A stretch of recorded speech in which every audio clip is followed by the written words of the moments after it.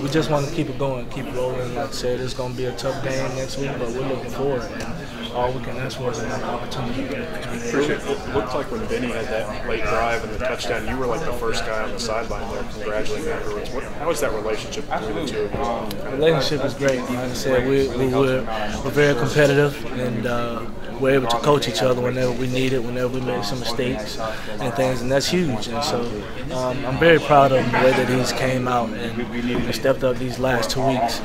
It's hard for freshmen to come in and be able to make plays like that, be able to close games out like he did tonight, and be able to extend drives. And that's what he did, and I'm very proud of him. And we just want to keep it going, keep it rolling.